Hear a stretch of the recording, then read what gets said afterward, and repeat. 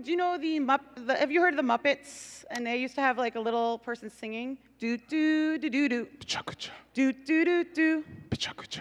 Do do do do do do do do do do do do do. Help them out.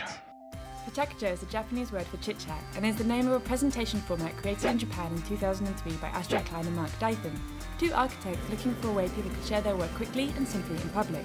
Since then, the idea has spread to over 700 cities around the world. At every Pecha Kucha night, creative thinkers come together and share their ideas with only 20 images shown for 20 seconds each. Pecha Kucha, a fast, fun format. Find a location, join the conversation.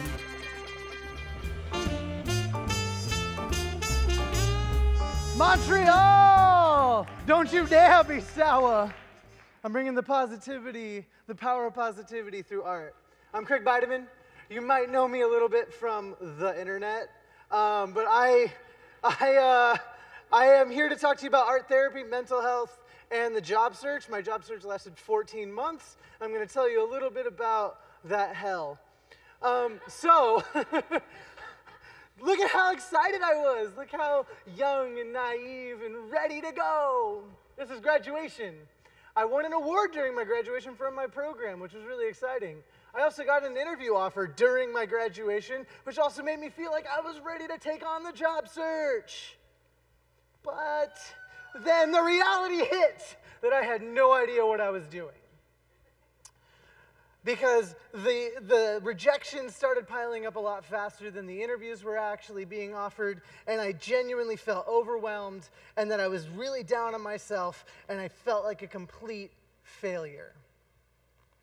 My savings also started to dry up kind of quickly, which made me have to think real quick about how to stay creative, stay connected in the field, and pay my bills at the same time. So I started painting, and I love painting, and I love being creative. I painted to survive during my year off in my year off between undergrad and graduate school, and I was able to pay my bills, but I was living in Oregon then. It's a little cheaper to live in Oregon. A little bit. But I figured, why don't I pay for my colleagues and use my social network? I feel like I've developed a pretty good network, so I was going to give it a shot. I had nothing to lose. So I reached out to that awesome Student Affairs Facebook group, often contentious, but pretty good support. And I asked, hey, who needs some office art? I'm willing to make you art. And by the end of the first week, I had 30 commissions. 30! That was amazing. This was a great way for me to stay connected with my colleagues and get some work done. But I also had to interview for jobs because I needed a job. So sometimes I would actually go to interviews with paint stuck in my fingernails. And I would use this as a little bit of a talking point on, oh, this is kind of how I support myself, through my job search because I don't have a job. And I had to find a balance between applying for jobs, interviewing, and painting, because I was getting a lot of commissions. Some days I painted, some days I just stared blankly at higheredjobs.com, but most days I tried to do a little bit of it all. Resume, cover letter, and my DIY art business. And some days I just cried. Because I suffer from depression and anxiety. I've suffered from this since I was a teen. I've always been that ADHD kid that no one really understood and often rejected. So a lot of the rejection I was feeling from our field made me feel a constant lack of any sort of mental health support. I've even attempted suicide multiple times in my life, and my suicidality makes me think of killing myself almost every single day. I live with this. I also almost attempted suicide during my job search, but my partner intervened. This is a reality of the job search that people don't really pay attention to or don't know. And candidate follow-up is so important to mental health, because I would follow up with emails and I would get nothing, or I would just get empty rhetoric, which makes me feel like my interview meant nothing to you when it meant literally everything to me, because I needed a job for my mental health to be okay. As little did I know that painting would actually become therapy for me. This is my painting flannel. It's covered in paint. And when I was wearing this to paint for those of you I've painted for, it made me feel comfortable that I could actually be in control of something during a time when I was in control of anything. And the reality was that I was really only paying my personal bills. My partner, Katie, bless her heart, was covering all of our rents, while I could just barely scrape by to pay my bills, because Boston ain't cheap, y'all. And this is another unnoticed burden of the field. Partners carry a lot of stress. So for 14 months, we really struggled. And a lot of the job search prep really focuses on professional aspects, which is fine. But we really need to focus on mental health, financial literacy, and wellness. I was told multiple times during my job search to not talk about my mental health. Also, fuck the phrase trust the process, because it's bullshit. The process doesn't work for everyone because the jobs aren't there.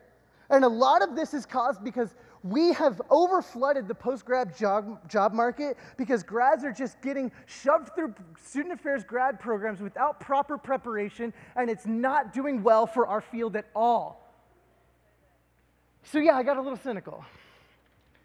And I have many friends still searching for jobs years after being graduated from their program. I see a hand, yeah. But I never gave up. I kept applying, and I had plenty of panic attacks, but then someone would commission a new piece. I had so much support for my art, and my art got into a lot of offices, which is really cool. And this morning, I commissioned my 200th piece since last June. 200. I was successful at something at a time when I felt like I was failing at everything else. But somehow I'm still alive. I'm surprised to be alive because I lost my father during my job search, and that sucked a lot. And I even had to step down from my role with the NASPA Region 1 Conference Planning Committee a week before the conference started because I had a massive panic attack and I shut down completely. But eventually, I got a job. That's pretty cool. I am now the Health Education and Wellness Promotion Specialist at UMass Boston. I am supported by my supervisor who hired me because I talk about mental health and because of the way I talk about mental health with my students. So I feel so great. And finally, we really need to support our graduate students beyond just securing a job. A job is important, but our health is more important than a job. Work-life balance is important. We just got to prioritize it a little bit better. Thank you.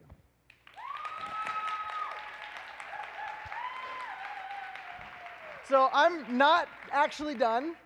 I'm going to just a little bit address something that happened this past weekend on the internet. So it's kind of fitting that there was a presentation on cyberbullying, which was really connected with me a lot, because I was sort of victimized this past week. If those of you who are familiar with the Student Affairs Facebook group, there was a big to-do about a little bit of a podcast that came up. But all I wanted to address was the fact that it is imperative in our field that we support young professionals and that we support grad students and that we do not see them as anything lesser in this field just because we're just new. I don't think it is for any reason to shame a new professional being labeled a rookie and not really understanding this field. We're kind of the closest to your students right now by age. And we kind of have a good idea of the pulse of the students. So really, really focus on how you treat everyone in this field.